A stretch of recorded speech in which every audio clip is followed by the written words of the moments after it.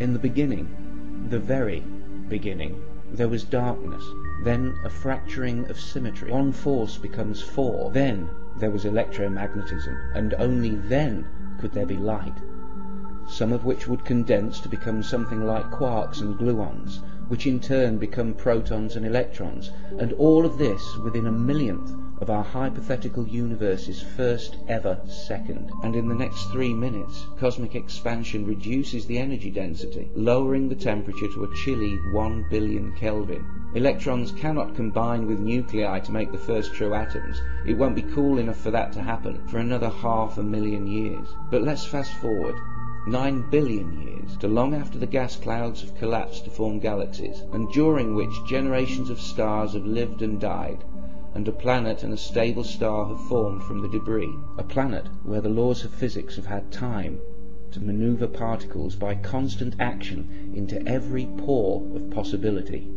bonding, growing, breaking, recombining parts, ever changing, until, after another 500 million years, a self-replicating molecule forms. Life. Energy to atoms to beings made of atoms made of energy. 4,000 million years of constant change later, intelligence emerges, and these energy beings, puzzled by all that they see, want to understand where they came from. They look at their bodies and they see imperfection. They look at their world and they see energy, repetition, variation, patterns, complexity, surely the signature of a maker.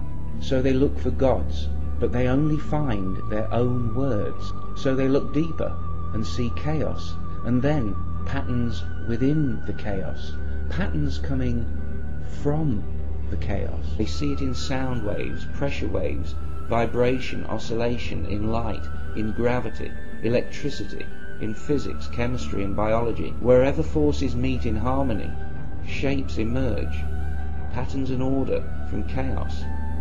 Waves in phase, crossing, pausing on their way towards chaos again one day. They look closer and find numbers beneath the chaos. Simple rules. Everywhere. The energy beings have finally noticed that numbers are the key to understanding their universe. But why should it be like this, they ask.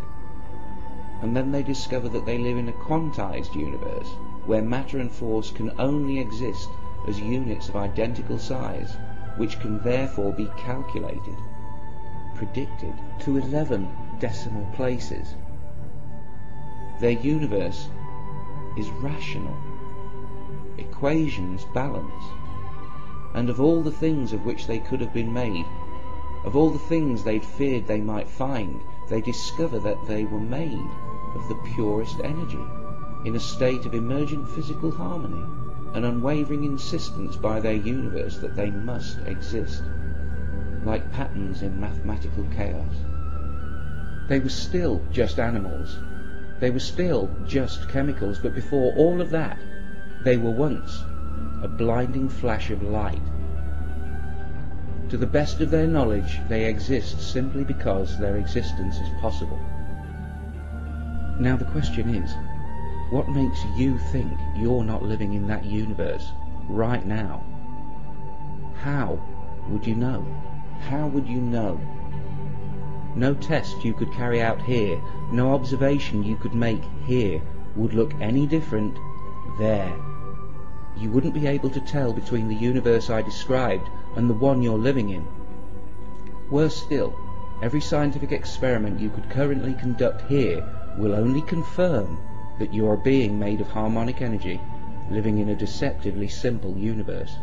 If you think this all sounds like New Age nonsense, then you have to tell me where I can find an E that does not equal an MC squared, or an MA without a corresponding and exactly proportionate and measurable F.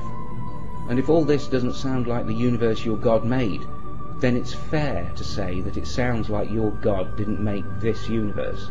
It doesn't mean an intelligence wasn't involved, say, in the fracturing of the superforce at the very beginning. It just means that you are almost certainly giving thanks to the wrong thing. With everything that has happened since the first flash, being explicable by a billion small, natural steps, why postulate one supernatural leap at the very beginning? Nothing in science will ever tell you there wasn't a creator.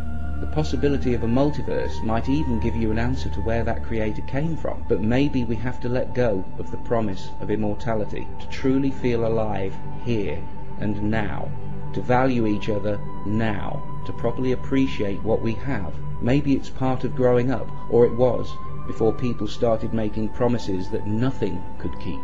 Maybe in the future we won't mess up our kids from the start by telling them myths are true.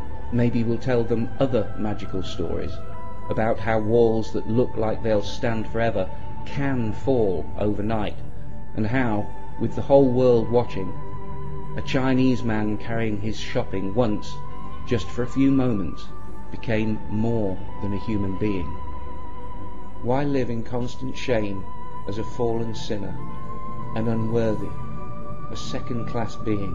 Why even try to believe that, when you could learn enough about the universe in just a few books to look in the mirror each morning and know that your family tree goes all the way back to light itself, and all you have to do to see it is let go.